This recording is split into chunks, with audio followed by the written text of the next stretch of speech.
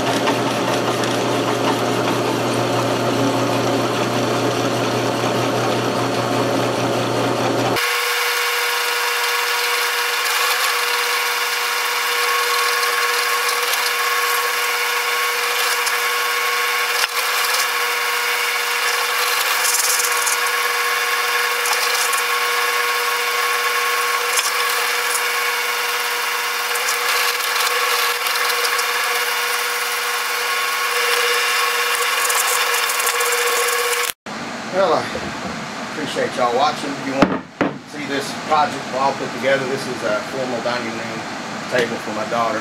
Just click on the other videos. Thanks for watching.